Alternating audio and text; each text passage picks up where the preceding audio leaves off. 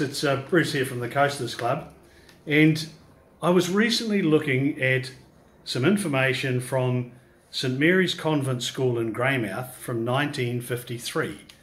Now, I wonder what the class of 1953 really looked like. Well, I've found one lady, and I've tracked her down here to Nelson. Gillian, thanks so much for talking to me today. My pleasure. It's just fantastic. Now, in going through your history, your family history is fantastic, and as you know, I know your grandsons and I know your son, and you know, it's a wonderful family. Where were you born?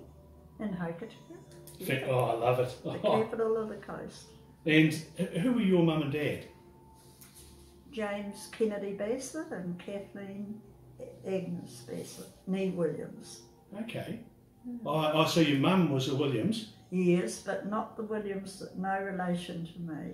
My mother was a Williams to a Basset. Yes. And I was a Basset back to a Williams, and no relation. Oh, it was meant to be? Yeah. It was meant to be. Yeah. Where was your first home? When I was a child? Yeah. In Hokitika. And whereabouts in Hoki? Can you remember? Wherever they had the government homes, somewhere up there, Cyril Street. Yeah, okay. Yeah, I think. Right. Yeah, from memory. Remember, I'm nearly 80. No. Look, you don't look it, I've got to tell you. Now tell me, when you're a child, what did you do? What did people do when they were children 75 years ago?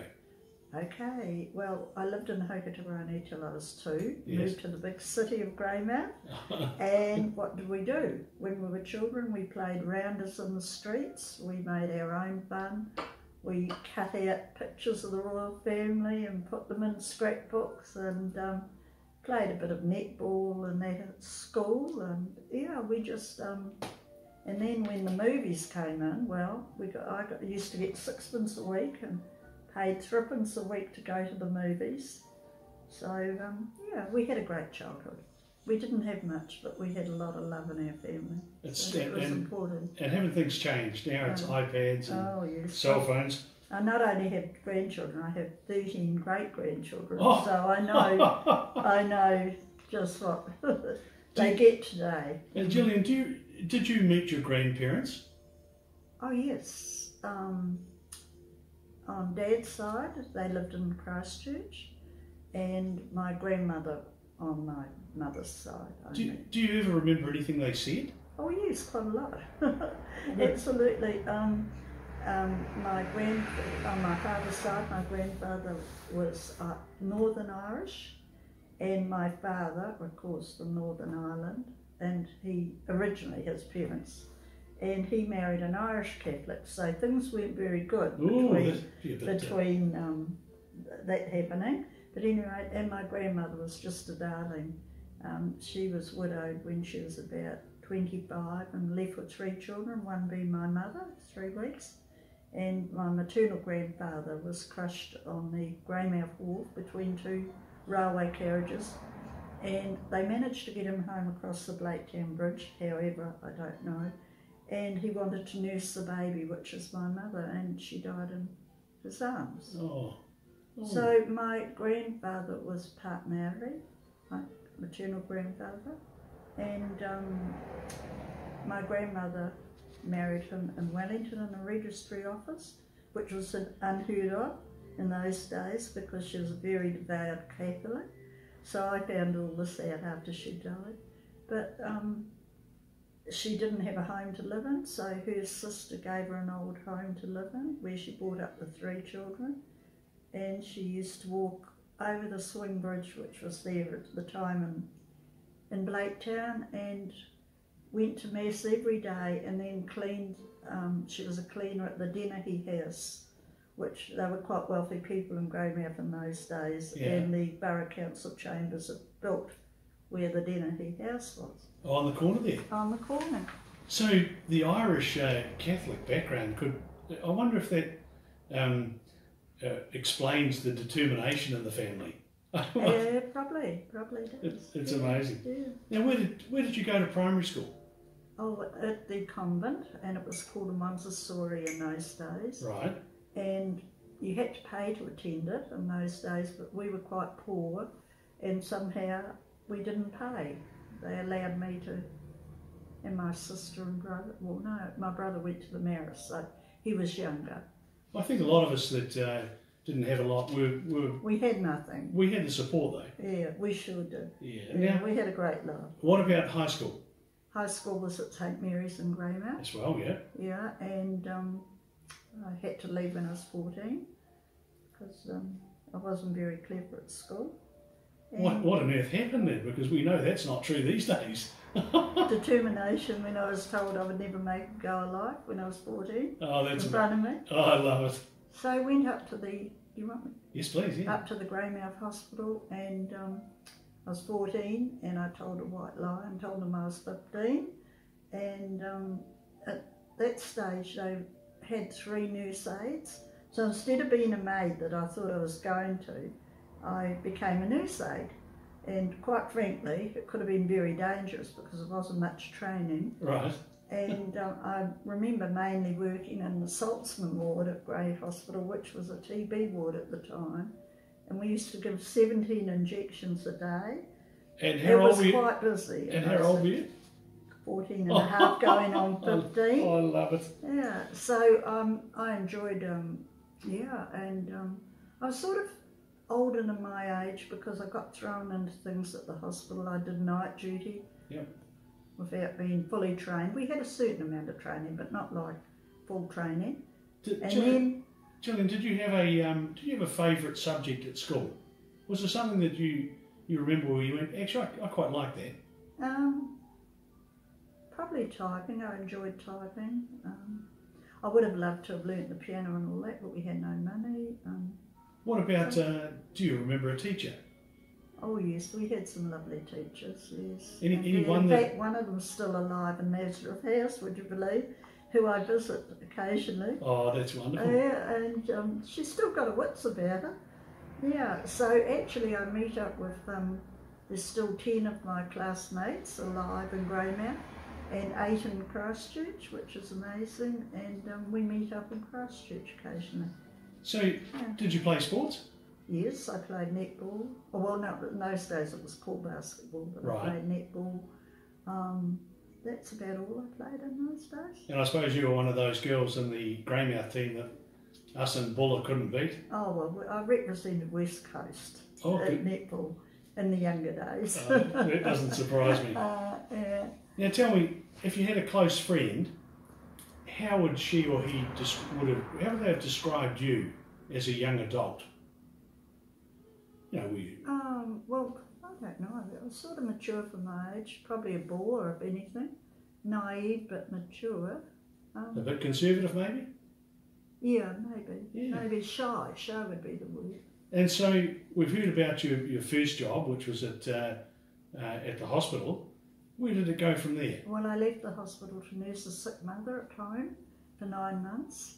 In the meantime, I'd met my lovely husband at a dance at Gladstone in those days, and he was Graham and from Hokitika. And yeah, Graham had borrowed an old truck from a friend, Ron Lindsay, and they'd come up for the dance, and I met Graham, and of course I'd gone to the dance in a bus. So Graham took me home to Blacktown in Ron's truck, little runabout, not a truck, runabout. And I was so ashamed of our old house. I was getting to that age because it was tumbled down and old. And so I got Graham to drop me off at the Flash House 3 doors down. But anyway, we did have a party line. We could afford a telephone party line in those days. And Graham rang my mother to take me out, and I'm waiting patiently for Graham. And Mum was kind of not well, but Dad, they agreed that I could go out. And here's Graham parked 3 doors down at the Flash House. Oh, the wrong house. So I had to go down and tell him. So that was a bit embarrassing. Anyway. So Gillian, what was your first date with Graham? Can you remember the first date? The first real date. You know, yeah, it was the date he came to pick me up at the in the house. truck. Yeah, Oh, I didn't have many in the runabout. Yeah, and Mum loved Graham, and so while I nursed Mum at home, Graham and I got engaged to please Mum. And then she died in my arms, and Graham said to me, well, we might as well get married. And in those days, we got married. So how long did you know Graham before you married him? Was it a long time, a short time? No, a short time. Must have been right then. It was. Very right. And a wonderful man. I was very fortunate. I was lucky enough to know him. Yeah. Now, how many children did you have? 3 children. We moved to Reefton with an old truck. Graham bought an old Ford truck, and we moved to Reefton where Graham worked on the Rahu saddle, and then we had Tony, my eldest son, was born in Reefton, and then we moved back to Greymouth. We saved money, saved really hard. We rented a house for 10 shillings a week in those days in Reefton, and we bought another 2 trucks, old Commer and Bedford truck and a loader from a chap called Edgar Brown Contracting. Right.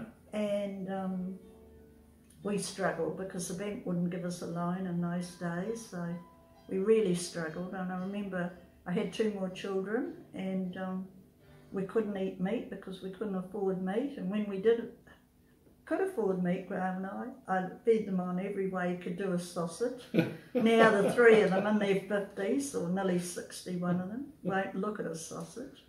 And I got my heavy traffic licence when I was 18, and I was one of the first women in Greymouth. Well, I was the first woman in Greymouth to have my heavy traffic licence. So between Graham and I doing the heavy work, I drove trucks. And then I worked at the laundry to get some money to buy the tyre for the truck. They were always broken down, these old Commer and Bedford trucks. And so we just worked extremely hard. I took in sewing to buy another tyre for the truck, sewing at 4 in the morning, and then off to the laundry, and then drove trucks with 3 kids sitting on the seat of a truck with no seat belts. Could have killed them all, but in those days trucks didn't go very fast. So we've had an interesting career, and then opportunities. We bought a crushing plant. Now the crushing plant really interests me because my grandfather had the house in front of the crushing plant. In Blacktown.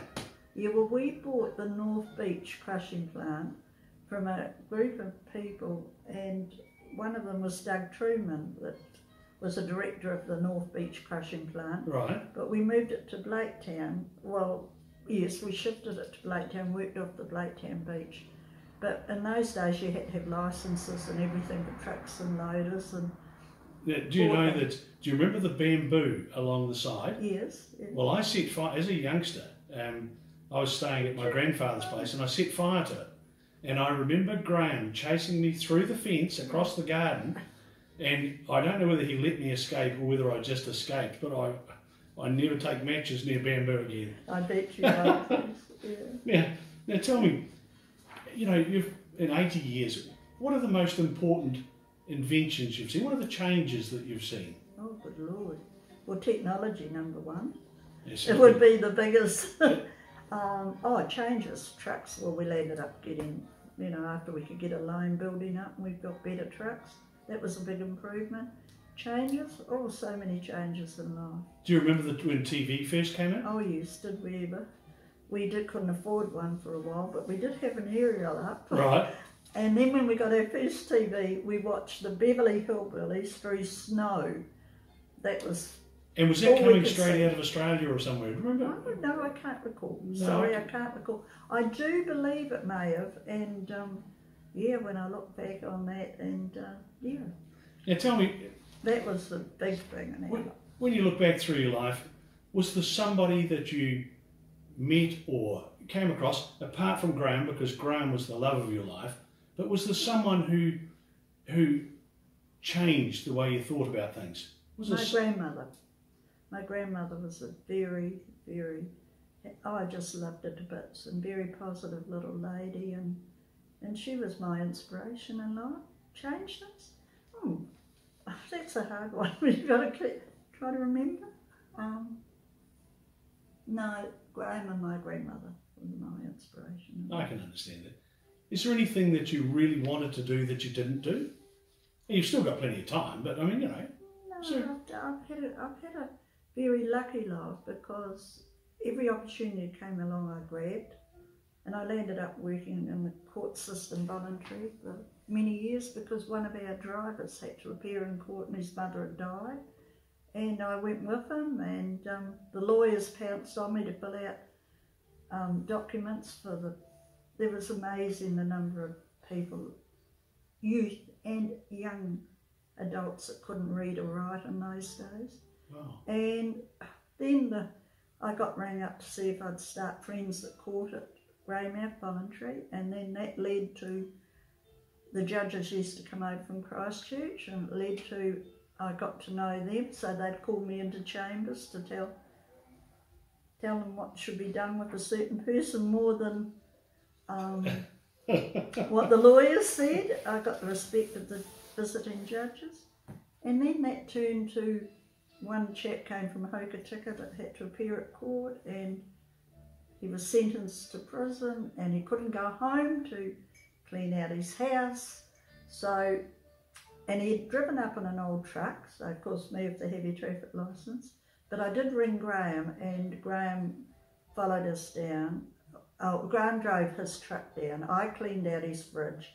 Then I would visit him in prison, and then because the prison was in Christchurch, and then when he came out, I met the bus and found him some employment and somewhere to live, and from then on in I was field officer for Prisoners Aid and Rehabilitation, so I've been in prison more times than you'd want to know, visiting people. Of course. Now tell me, Gillian, one of the biggest moves that I saw as a young man was King's Hotel going into receivership, and then the Williams family, you and Graham, buying it. Yeah. Was that a nerve-wracking investment? Oh, of course, but we'd been positive all our lives, and so we're actually out with our accountant, and he said, I've got a good business for you, and we went along and had a look, and the bloods had been through twice, smelt of silk, but the old sideboard that was a real feature in King's Hotel won me over. So we purchased it, and yeah, we had no clients for a long time, and yeah. And is that where Tony started his... Yes, Tony, we built it up. Graham and Tony, I can still see them today in their overalls working their hearts out. We did it up, and it got too big for me to manage. I was there managing it first, so Tony left the crushing plant. Graham managed the crushing plant, and Tony came up and helped me manage King's Hotel. Wow. And it was quite a success story after a while. Do you remember when it won the New Zealand Tourism Award? 1994. Which It was through all the papers, and I couldn't believe it. Yeah, no, that was quite an accolade, not for just King's Hotel, but for Greymouth. It was wonderful for Greymouth. It put Greymouth on the map, and because we're on the television on the aircraft that went to Aussie, and yeah, that was a wonderful thing. And then in '96, of course, Millennium Group took it over. Yeah, we sold to the Millennium Group. Now tell me, probably, maybe... And Tony, my son, then we owned the crushing plant, and then Graham passed away, unfortunately, in '96. So Tony ran the crushing plant for quite a while, and then decided he'd like to get back into hotels. So he's been extremely successful with all his adventures. He's just built for it. It's just totally... Yeah. Now tell me, Cave Creek. Yeah. I remember sitting on the desk, sitting on my desk in my office, and it came over the news that the Cave Creek platform had collapsed, and my mother had rung me the night before and told me that her and the older and bolder group had been up there, and there was 20 of them on the platform, and they were looking, and she's telling me how wonderful it was, but how far down it was. And I thought, if it's collapsed, bad things are going to happen. People will have died. Now, in 1995, you were appointed to the Commission of Inquiry. Yeah, that would lead mainly because of my voluntary court work, because I was still, even though we own the hotel, still helping people, or I'd visit people in prison. And yeah, so that led to me being appointed to the Cave Creek Inquiry, and I was mainly the registrar, and also because I love people, I went with the families down to where the collapse had been while they sorted out their socks and, you know, looked at things. Oh. And I was able to because I had a great love of people. It was a gift I was given, to be able to give them a cuddle and whatnot, as well as be doing a professional job on the inquiry with Judge Noble. Gillian, when you went down to the site, I've been in there several times, it feels spiritual or something. Yeah, it is very much. I've been back since, Bruce, and it's very much. So after the Cave Creek inquiry, which must have been pretty thought-provoking, that was in 1995, wasn't it? You were then appointed to the Conservation Board? Yes, that mainly led from the Cave Creek inquiry because, as you know, the Conservation Board were they got charged, didn't they? And they didn't get charged. The minister resigned, yes. Minister resigned, and there was a few people... Yeah, and I got rung up from somebody in Hokitika to see if I'd go on the board, and I quite frankly said no, I'm not into conservation. Yeah. And then Graham passed away, and they rang me again. And I thought, yeah, I'm going to get on there because of the coast. I was dead against the tree felling. Some of the things that occurred.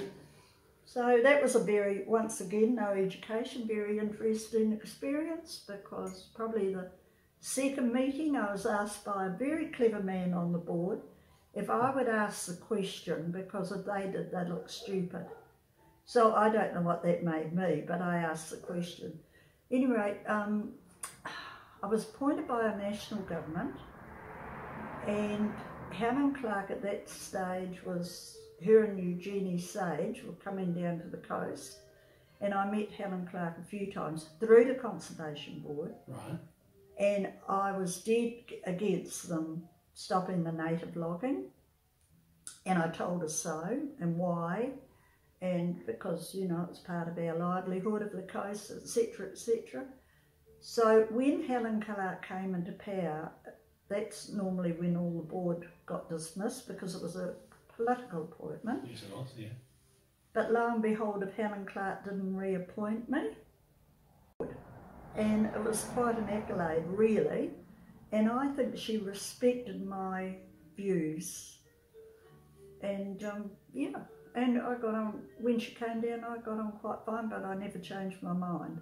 Well, I guess, Gillian, there are very few people who are such straight shooters in life. Yeah. And it's, you know, I can understand. Actually, I had great respect for her in lots of ways, but anyway, as you know the story, and from there, after, I don't know whether I was still on the Conservation Board or not, but the Development West Coast rang me up, or somebody contacted me to stand for the board, and that was the money that had come from the native logging, as you know, Bruce. Yeah. So that was in 2001. Oh God, well, see, I can't remember the years. And what happened there was I stood, and I remember going to Glorabale where we had to all speak at, we thought we were all speaking at Glorabale. They put on a beautiful dinner at night for us. And when I went to get up to speak, I was the only woman, and they wouldn't let me to speak.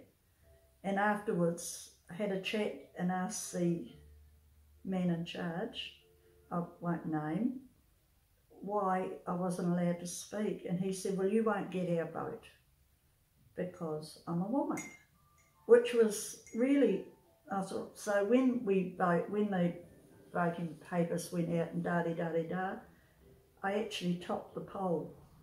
Without their vote? Without their vote. They're a very powerful so voting bloc. I was on the Greymouth development board for a while, but I left there, I can't recall the reason, I don't know how many years I was on that, and yeah, so that was an interesting experience. It would have been early on.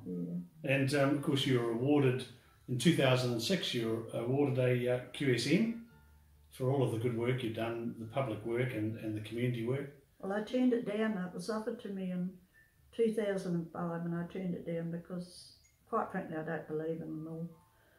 And I'd moved to Nelson at that stage. I was in Nelson in 2006 when they rang again from Wellington and they said, well, you know, if you don't want it for yourself, why don't you take it for to give like prisoners aid and that a little bit of kudos.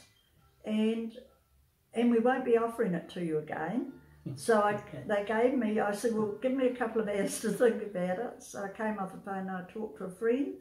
And the friend said, now what would Graham have said?